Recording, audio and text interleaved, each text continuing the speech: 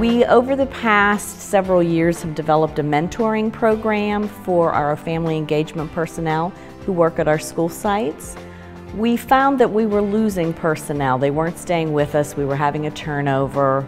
We developed a program to keep people in place, knowing that long-term that was going to be better for our families and our students, because having that continuity at our site with our family engagement personnel meant that they were able to build those strong relationships, they were able to build trust with the families they worked with, and therefore they could also key in on who was a leader in the school, who they could bring in for various jobs within the school. In order to do this, we looked at our staff and we paired school personnel based on the size of the school, the characteristics of the individuals, similar programs, because we are a district that has some schools that are very urban, but we also have some suburban schools, so there's a big variance there.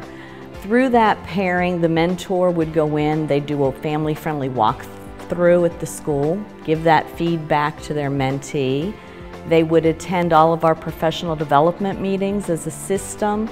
We meet bi-monthly, work on what we can do to build parent capacity at the school site.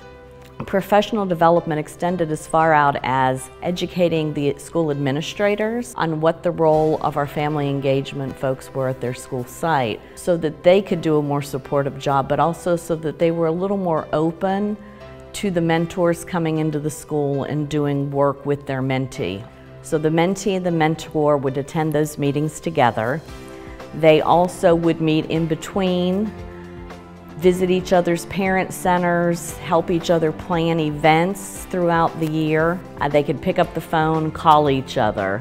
They would help with looking at the crates that they had, that they kept their documentation, getting ready for monitoring. They wanted to attend conferences together. It got to the point where the bonds were forming that they would meet when they didn't have to meet.